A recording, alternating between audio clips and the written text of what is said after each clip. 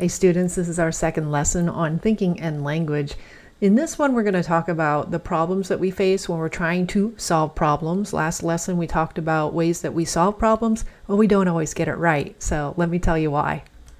All right, first off, we start with a mental set. The problems that we face when we are problem solving is that we get stuck in rigid thinking because it's a way that has worked for us in the past. For example, Bert has a problem with his iPhone. He restarts it because that's what he typically does when he has a problem with his iPhone. But this time it doesn't work and he thinks that the phone is broken.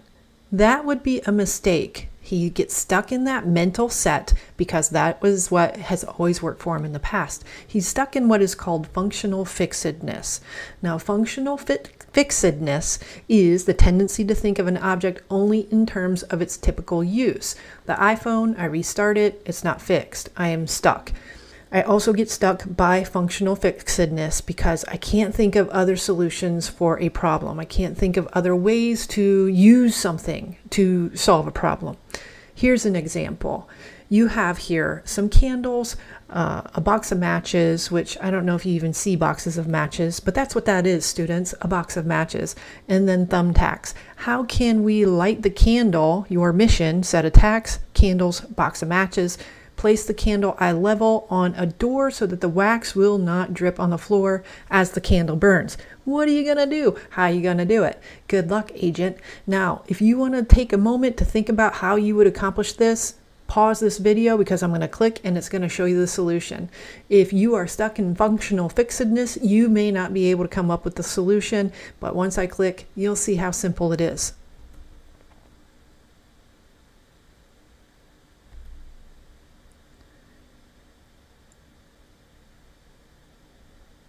And here you have it.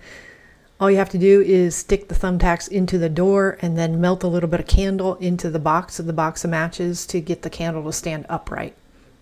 Did you think of it?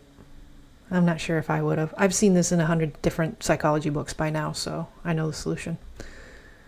I'll tell you more about functional fixedness in class, but for now, let's switch to availability heuristics and problems there. Availability heuristic, you might remember from the first lesson, is what is readily available in our mind. It's what pops into our mind, basically because we rely on the information that we believe is more popular or easily recalled and overlook that which is less common.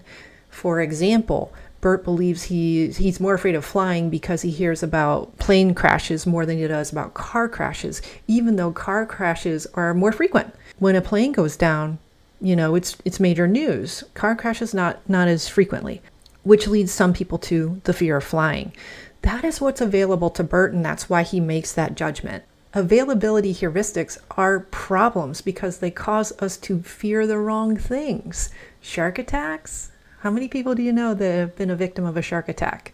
Get in the ocean, have fun, go swim, you're going to be okay. This shapes our opinion of things in the news as well. So we have to remember that we make mistakes in our thinking. Now, another way that we solve problems ineffectively is that we believe that we know more than we do. We are guilty of overconfidence. The overconfidence is the bias that we overestimate the accuracy of our beliefs, our judgment, or our performance, or we might believe that more people agree with us than really actually do. Example, people who sing karaoke, they might think that they're excellent singers, and then they get in front of a crowd and maybe not so much. We don't like to ask for directions because we don't want to look stupid, and we believe that we might be a millionaire by the time you're 30. Hey, you might. I mean, buy some crypto, buy some Bitcoin. We are also guilty of something known as belief perseverance. This is when we cling to our own beliefs even though we might be dead wrong. If this is the case, we might go looking for evidence to prove our false beliefs, and we're gonna dig right in. You know, we're gonna dig in our heels and just stick to our prior beliefs. So, example, Bert has had 4 car accidents in the last month, but he continues to believe that he's a great driver. Come on, man. Let's switch gears a little bit and talk about creativity and the ways that we are actually successful when it comes to solving problems. Creativity is the ability to produce new and valuable ideas. Now, it may take a higher IQ to be really creative, but you know, average people can be creative. It's not like they can't. Thinking creatively requires divergent thinking, which is the ability to generate many different solutions to a problem, and we'll be challenging your divergent thinking in class. Divergent thinking can depend upon 5 components according to Robert Sternberg. These components are expertise, imaginative thinking skills, venturesome personality, intrinsic motivation, and creative environment. So these things tell me that it takes experience, expertise. I've done it before, I'm trying to solve a problem that maybe I have some background in. Imaginative thinking, where I'm not afraid to make mistakes. A venturesome personality, whereas those mistakes just roll off my back and I'm willing to try new things.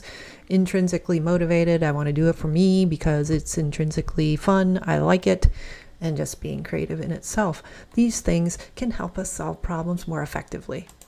So that concludes this lesson.